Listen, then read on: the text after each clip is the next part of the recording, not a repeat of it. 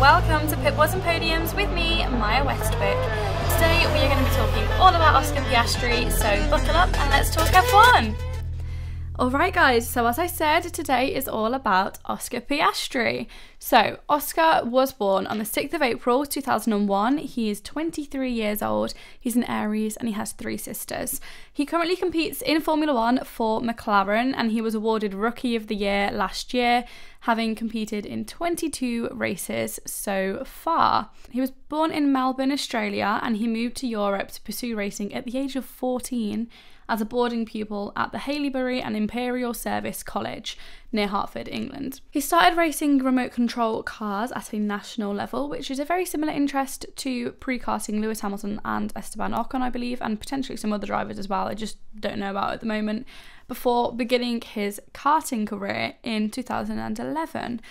Having built up a bit of a reputation in Australia, competing in various races and championships in 2014, with his dad serving as his mechanic, in 2015 he began competing in European and other CIK FIA sanctioned events with Ricky Flynn Motorsport. In 2016, that's when at the age of 14 he moved to England to further his racing career, and that year he finished 6th in the 2016 CIK FIA World OK Junior Karting Championship in Bahrain. In early 2016, Piastri landed his first major sponsorship, which was HP Tuners, a vehicle diagnostics automotive software company founded and owned by his father, which helped fund his racing career. He then made his single-seater debut in selected rounds of the Formula 4 UAE Championship with Dragon F4, claiming 2 podium finishes to finish 6th in the championship. In 2017, he was named as part of TRS Arden Junior Racing Team's lineup for British F4. He claimed 6 wins and 6 pole positions, finishing 2nd in the championship. In 2018, he made his debut in Formula Renault Euro Cup, again with Arden, claiming 3 podiums. He finished the season 9th in the championship. In 2019, he switched to reigning team champions Race GP. He claimed his first victory in the series at Silverstone and then won again the next day, also at Silverstone. He won again at Spa-Francorchamps, becoming the champion after taking a win and a 4th place at the final round in Yas Marina. He then joined the post-season Formula 3 test with reigning Formula 3 champions Prema Racing. In January 2020, Prema signed him for the 2020 F3 season alongside Logan Sargent and Frederick Vesti. Also in January 2020, he joined the Renault Sport Academy, which then, when Renault rebranded to Alpine, became the Alpine Driver Academy. Since early 2020, he has been managed by ex-Formula 1 driver Mark Webber. And after a season-long battle in 2020 with Sargent, they started the final race of the Formula 3 calendar, tied on 160 points. Sargent crashed out of the race on the first lap, and Piastri's only remaining rival, Teo Pourchaire, was not able to finish with enough of a points difference to him to beat him, allowing Piastri to finish the race 7th and claim the championship in his rookie Formula 3 season, 3 points ahead of Pourchaire and 4 points ahead of Sargent.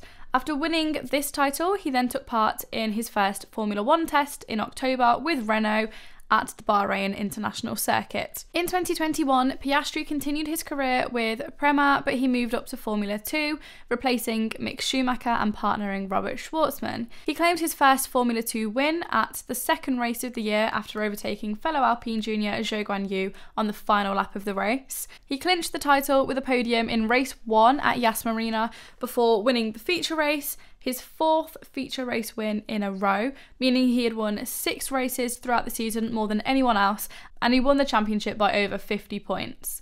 He joined the company of Nico Hülkenberg, Nico Rosberg, Lewis Hamilton, Charles Leclerc and George Russell as the only drivers to win their Formula 2 or back in the day GP2 title in their rookie seasons, and he was the 5th driver after all of the above apart from Nico Rosberg to have won their Formula 3/GP3, again depending on when they took part in it, title, and then Formula 2 title the next year. And he was also the first driver to win 3 consecutive Formula 1 feeder series championships with his 2019 Formula Renault Euro Cup title. So he won in 2019, won in 2020, won in 2021. After his Formula 2 victory in 2021, he was appointed Alpine F1 team's reserve driver for the 2022 season because there was not a seat for him on the grid. And he was also made available as a reserve driver for McLaren following an agreement between the two teams. In June 2022, it was initially speculated that Piastri would be driving for Williams F1 for the 2023 season on loan from Alpine, who were expected to retain Esteban Ocon and Fernando Alonso. So with that, Alpine wouldn't have an opening in their team for him, so they looked elsewhere to find him a Formula 1 seat. However, in August 2022, Sebastian Vettel announced his retirement from Formula 1, and very quickly after that, Fernando Alonso announced that he would be leaving Alpine to go and replace Vettel at Aston Martin. Alpine then released a statement announcing Piastri as their driver for the 2023 season, although no comments from Piastri were included in that announcement, and Piastri himself didn't say anything. They released this statement saying that Piastri would be driving for them during the night time in Australia. Obviously, I don't know where Oscar was in the world when it happened, but we didn't hear from him or from Mark Webber for a few hours. So hours went by with no comment from either of them, and everyone was like, it's a little bit strange that there's been no comment. Like, there's no comment either way. Eventually, Piastri tweeted, "I understand that without my agreement, Alpine F1 have put out a press release late this afternoon that I am driving for them next year. This is wrong, and I have not signed a contract with Alpine for 2023. I will not be driving for Alpine next year," which was regarded as a very, very bold move, considering at this point, to public knowledge, he didn't have a Formula 1 seat lined up for 2023. So if he wanted to be a Formula 1 driver, he's just turned down a blatant offer to be a Formula 1 driver. There had been whispers of a contract with McLaren, but there was nothing definite at the time. And then Alpine's team principal at the time, Otmar Schaffnauer, criticised Piastri's response and his integrity as a human being, and said that he expected loyalty from a former academy driver, threatening to take the contract matters to court. Otmar's whole behaviour around the whole thing and his whole attitude about the thing was very strange. It was very unprofessional. In Drive to Survive, when that came out in like February 2023, he'd made some very questionable comments in there and kind of like laughed at Piastri. So it just wasn't very professional from him. He did take it to court, and the FIA's Contract Recognition Board ruled against Alpine. Basically, if the Contract Recognition Board ruled against Piastri, then that would mean that either he would be forced to drive for Alpine for 2023, or any team that was interested in him, i.e. McLaren, would have to pay a huge amount of money to get Piastri out of that contract. However, the FIA's Contract Recognition Board deemed that Alpine didn't actually have a contract with Oscar. They couldn't just force him to drive for them, and they revealed that Oscar had had a contract with McLaren since the 4th of July 2022, the day after the British Grand Prix. So Piastri's move was confirmed very soon afterwards.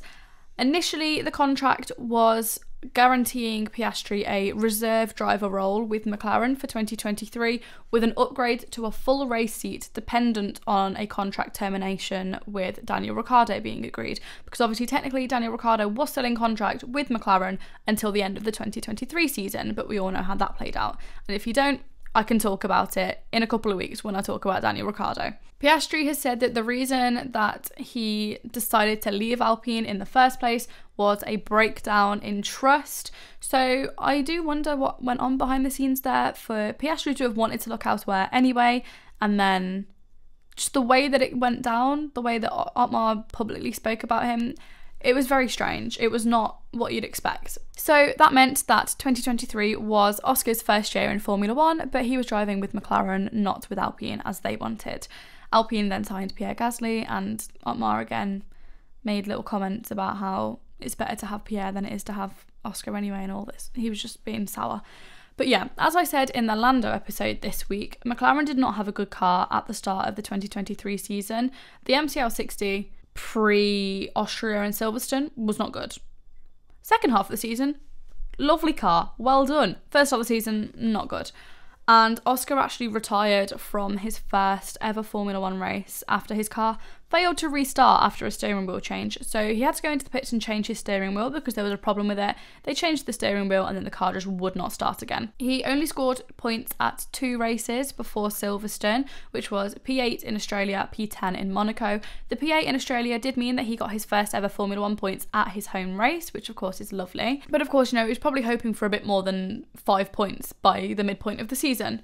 However, when they brought their upgrades to the MCL60 at Silverstone, obviously Oscar got the upgrades 1 week after Lando because McLaren feasibly couldn't do upgrades on both cars for each week.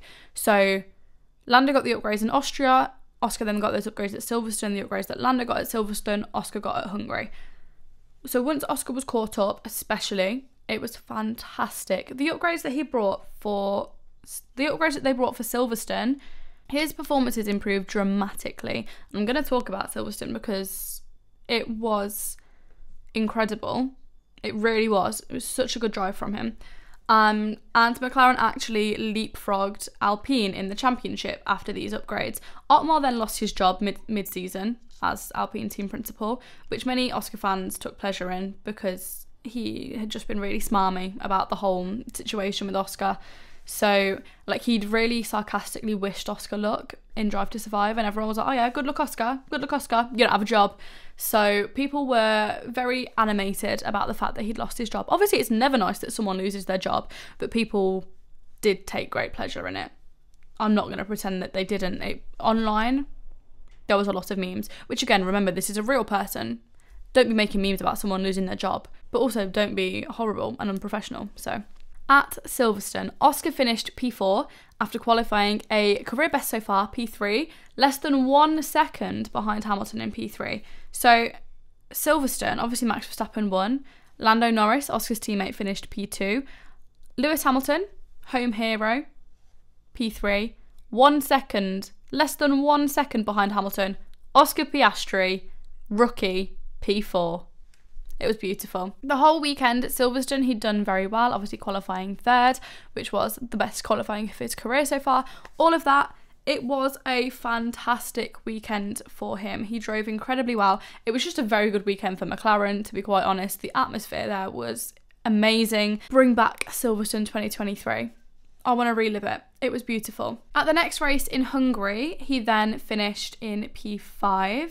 And then at the Belgian Grand Prix, that was a sprint weekend. In the sprint race, he finished P2. And he actually qualified 0.011 seconds shy of pole sitter Max Verstappen for the sprint race.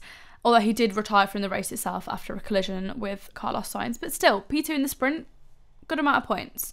He then finished P7 at Singapore and then signed a contract extension with McLaren until the end of 2026. On the 20th of September.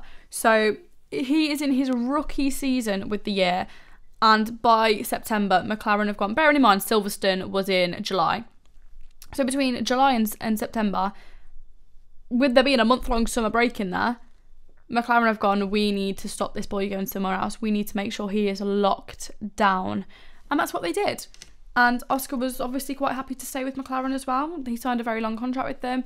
McLaren driver lineup is pretty much secured until the end of 2025 at least. I think McLaren are looking already at extending Lando's contract because, again, they don't want him to go anywhere else. So they've got a very good team going on there. A couple of days after this contract extension is signed, he qualified in 2nd at the Japanese Grand Prix in his first ever time racing at Suzuka. He'd never driven there before in any feeder series. It's his first time at the track. He qualifies 2nd, which is his highest qualifying position so far. He was then overtaken by Lando Norris at the start of the race, and he ended up finishing P3, earning his first proper Formula 1 podium in Japan. Because obviously the sprint podiums, the sprint finishes, they don't get to go on the podium itself. So he became a Formula 1 podium finisher at his first time racing in Japan in his rookie season. That made him the first rookie to be a podium finisher since Lance Stroll in 2017. So even, you know, Charles, George, Lando, Alex, even they didn't manage it as a rookie. Oscar did. That was also McLaren's first double podium of the year, with Lando finishing P2, and also their first double podium since Monza in 2021 when Daniel finished P1, Lando finished P2. He then, in Qatar, won the sprint race, which a lot of people then used to talk badly about Lando, which I don't think is on. You don't need to be pitting them against each other. Oscar won the sprint race in Qatar after an incredible drive and finished P2 in the actual main race. Very, very good weekend for him. Qatar itself, the race weekend, not ideal, bit problematic. I've spoken about it on the TikTok before. But the McLaren boys did do very, very well, and Oscar should be very proud of his performance. Bearing in mind, again, he is a rookie. It's his first season in Formula 1.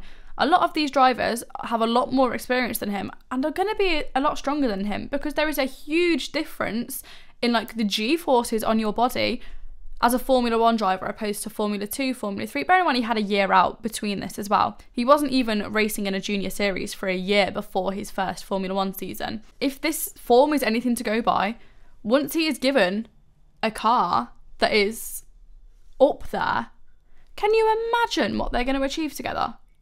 Can you imagine? It's mind-blowing. He finished the Mexican Grand Prix in P8, Las Vegas in P10, and Abu Dhabi, the last race of the season, in P6, finishing 9th in the championship with 97 points, which is the most amount of points for a rookie season since Sir Lewis Hamilton. Obviously, the points system has changed since Lewis's rookie season, so Lewis would have got even more points, but the record is still there that Lewis has the most points for a rookie season of all time. Oscar has the second most points for a rookie season. Considering he literally scored 5 points up until July, do you see what I'm talking about here? He is an incredible talent. His entire junior career has displayed that he is an incredible, incredible talent. He's already broken so many records in the junior categories and now in Formula 1. And I'm very excited to see what he can do with McLaren. I'm very excited to see what he can do in Formula 1. Obviously, we've got him secured on the grid until 2026, unless something happens, because we know that these contracts are not always the most secure things in the world. But what a driver! What a driver! And I genuinely do think, based on the evidence of his junior career, based on his rookie season, I think given a car that has the potential as well, Oscar, I would not be surprised if he wins World Drivers' Championships at some point in his career. I would be more surprised if he didn't win a World Drivers' Championship, to be quite honest. I think he's an incredible talent. He's definitely someone that we need to watch out for. So I'm very excited to see what he manages to do. But yeah, that's everything that I was going to talk about for Oscar. Obviously, with it only being his rookie season last year, I don't have loads and loads of information I can give you about his career in Formula 1 so far. But I've given you everything I can about his junior career and about his first season in Formula 1. And I am very excited to see where he goes from here. I really am. And I do wonder, obviously McLaren, as I said in the Lando Norris episode, McLaren have really been hyping up their 2024 car. So if it is good, which fingers crossed it is, because, you know, McLaren girly. So if it is good, he's going to win a race this year. It was his rookie year last year in a car that was not very good for the first half of the year, and he won a sprint race and finished P2 in the main race.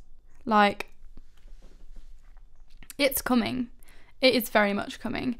Thank you very, very much for listening. If you enjoyed this episode, please do let me know. You know, like, comment, rate, subscribe, share the podcast, please. I would really, really appreciate it. And yeah, I will see you next week for some episodes on both of the Ferrari drivers and, of course, another Formula 1 for Beginners episode.